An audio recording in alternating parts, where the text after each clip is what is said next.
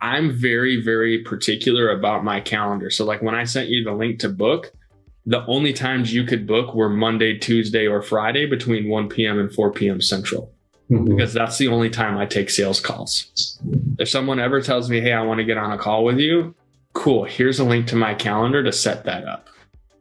Because I know that to give you my full 30 minutes or 45 minutes of attention, I'm going to need this booked into this time slot. Otherwise, I'm going to have 100 different things coming at me at the same time, and I can't give you the attention that you deserve or that conversation needs.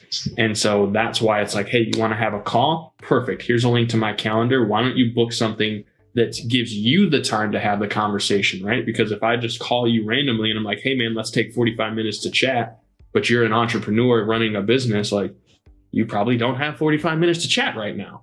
So for me, especially when it comes to the sales conversation, the first thing I always ask everybody is, hey man, I'm glad to connect. Let me know if you'd prefer to have a conversation here in messages or if you want to set up a time to talk on the phone.